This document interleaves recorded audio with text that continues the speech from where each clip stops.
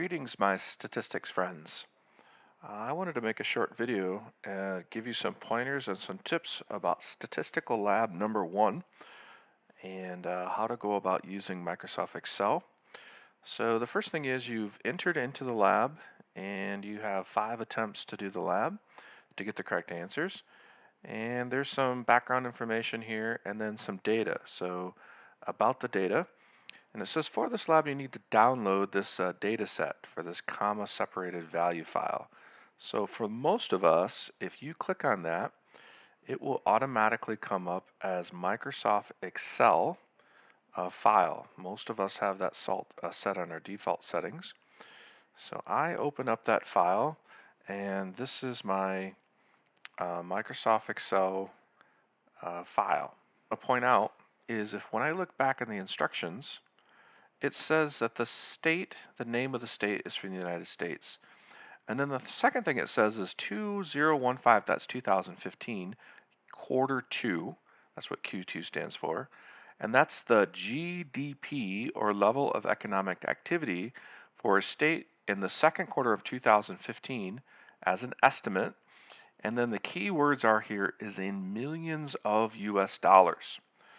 So we can save ourselves a lot of trouble when we're doing this lab if we make a column and we call it the GDP, and we take from quarter 2 and we convert that into, this is in millions of dollars in column B, but convert that into actual dollars.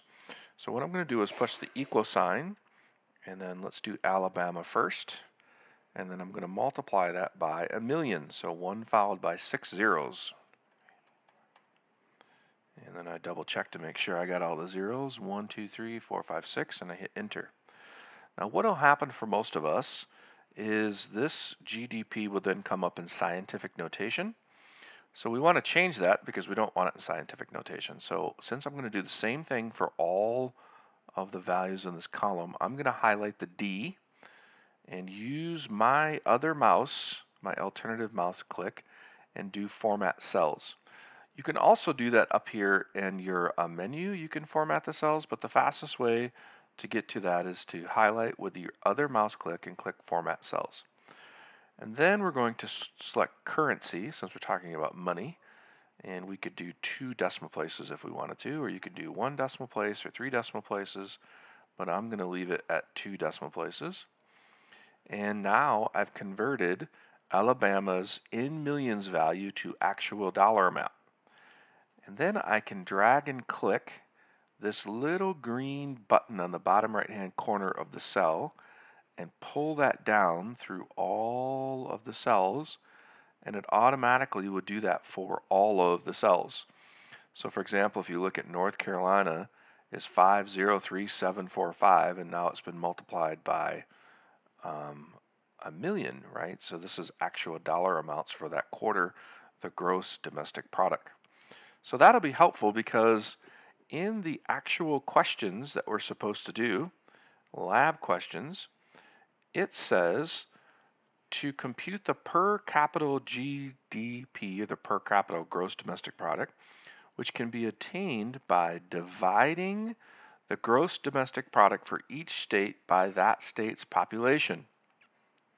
So this is the population for each state. This is now my gross domestic product.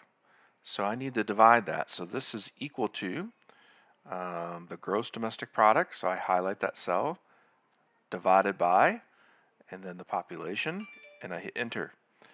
And then I get that answer. So I'm going to call that, what our book calls it, is the per capita GDP. So I'm going to call this whole column the per capita GDP. And once again, if I highlight the top cell and I drag it down to the bottom, it'll do that automatically for all of those cells. Now, one more thing I want to point out is in the instructions, it asks us to round your answer to the nearest dollar. So in this column, I'm going to select column E again so I get all the numbers at once. Then I'm going to push my other mouse button, so my alternative mouse button, and do Format Cells. And now I want currency, but with no decimal places, because it says round it to the nearest dollar. And so now I round it. So for example, if I have Idaho, Idaho is 39,436. 39,436. So I'm going to put that in Idaho here. 39,436. And when I submit that for testing, way down here at the bottom, and it gives me feedback here in a second, it'll say I got them all wrong except for Idaho, which I got right. Right? So you have to fill that out for each of these. Now the next question says compute the gross domestic product in millions for all 50 states, and by taking the sum. So how do we do that? Well, remember something here. This column B is the gross domestic product per million. So I could sum up column D that's already been multiplied by a million and then divided again by a million, but I can also look down here and say, well, I want the total, so I'm going to use this equal and then the sum and choose all of the things in the column.